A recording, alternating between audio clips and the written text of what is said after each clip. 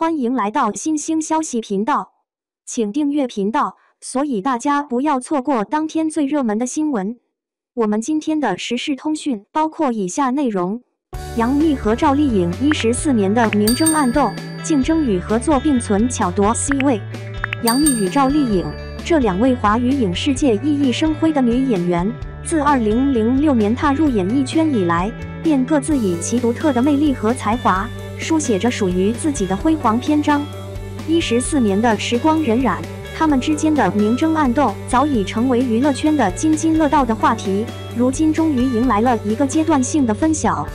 回首过去，杨幂以其天生的表演天赋和不懈的努力，在荧幕上塑造了一个又一个鲜活而深刻的角色。从《神雕侠侣》中的郭襄道，《宫锁心玉》中的洛晴川，她凭借着精湛的演技和迷人的魅力，赢得了无数观众的喜爱和认可。而赵丽颖则以其坚韧不拔的精神和独特的演技风格，在影视圈中闯出了一片属于自己的天地。从《新还珠格格》中的晴儿到《花千骨》中的小骨，她用自己的努力和汗水，诠释了一个个生动而真实的角色，赢得了广大观众的喜爱和尊重。两位女演员的竞争，不仅仅是演技的较量，更是对梦想和信念的坚持。她们在不同的角色中展现出自己的特色和魅力，为观众带来了无数惊喜和感动。虽然她们在事业上取得了不俗的成就，但私下里却鲜有交集，仿佛是两个平行世界中的璀璨明星。然而，命运的巧合却让两人在某些时刻产生了交集。无论是粉丝间的误会，还是媒体的炒作，都使得两人的关系变得微妙而复杂。但正是这种竞争与合作并存的关系，让他们在各自的道路上更加坚定地前行。谁能问鼎古偶太后的宝座？杨紫虽然主演了众多古装剧，但古装剧女王的荣誉仍在杨幂与赵丽颖之间激烈角逐。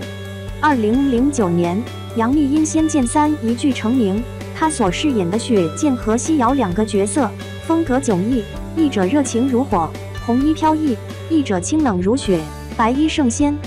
杨幂凭此剧崭露头角，迅速成为新生代偶像的代表人物。随后，她在《美人心计》《神探狄仁杰前传》等多部古装剧中都有出色的表现，被誉为4小花旦之一。这是观众和业内人士对她演技的极高认可。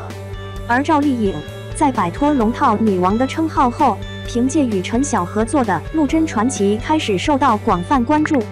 她与杨幂几乎同时崭露头角，成为古装剧的当红人物。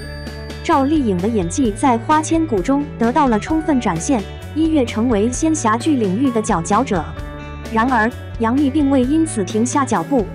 她在《三生三世十里桃花》中的精彩表现，使她成功问鼎古偶太后的宝座。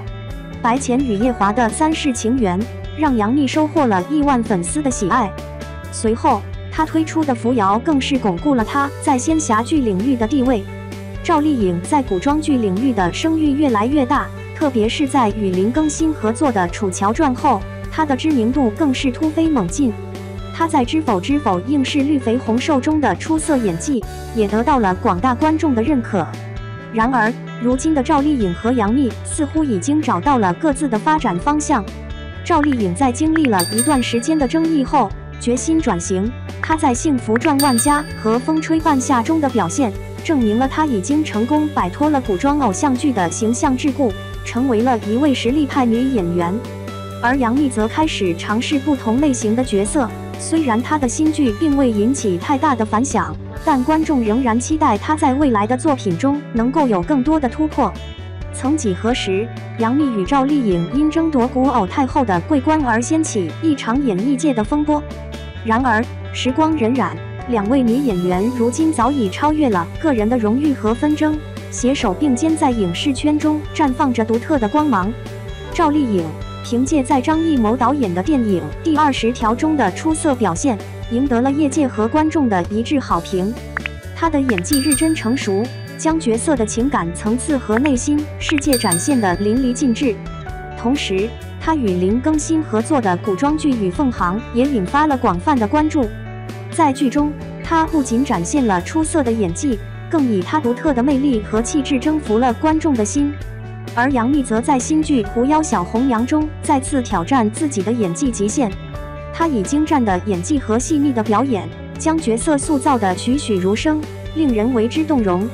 她的表演风格多变而富有张力，无论是古装剧还是现代剧，她都能够游刃有余地驾驭角色，展现出自己的演技实力。两位女演员的再次合作，无疑将再次点燃观众们的热情。她们的演技和魅力在影视圈中无人能敌，成为了中国影视界备受尊敬的女演员。她们的再次联手，不仅是对自己的挑战，更是对观众们的期待。如今，经过多年的努力和拼搏，杨幂和赵丽颖都已经在影视界取得了举足轻重的地位。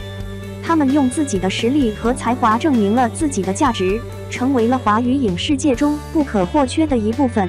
虽然两人之间的竞争依然存在，但他们已经学会了用平和的心态去面对这一切。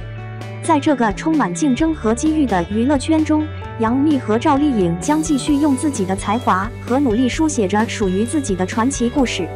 他们的故事不仅仅是对梦想的坚持和追求，更是对人生价值的探索和思考。